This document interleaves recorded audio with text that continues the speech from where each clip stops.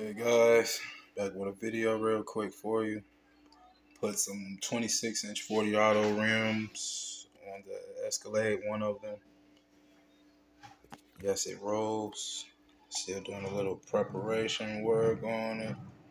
All four wheels move, original frame with the wheels. Still has the little turning. I have not cut on it. No cut, no rub, guys. It looks pretty good.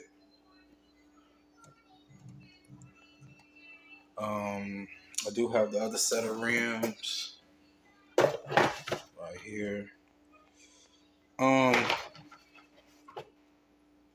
Here they are. Some dub ballers. I was thinking about putting those on there. Let me know what you guys think about that.